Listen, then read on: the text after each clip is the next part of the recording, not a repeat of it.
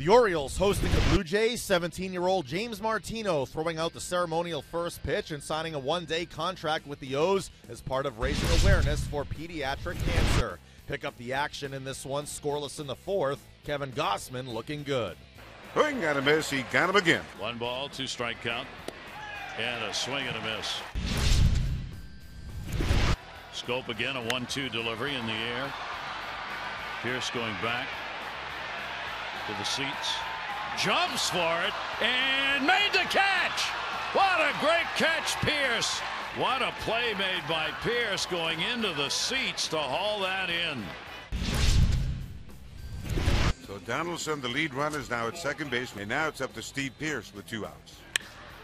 That ball drilled to left field. Mancini back up, and he makes a great catch.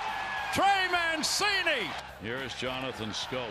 Delivery is going to be in the air to right center field. That's going to fall in. Manny Machado on his way to third. Hernandez over to get it. Bobby Dickerson waving him home. Here's the throw. The Orioles win it. Orioles win it. Jonathan Schoop. Jonathan Schoop, the hero, as the Orioles get back to their winning ways, taking it 1-0 in 13 innings. They've now won 8 of 9. Manny Machado 4 hits and a run scored. Jimmy Yacobonis notches his first career win.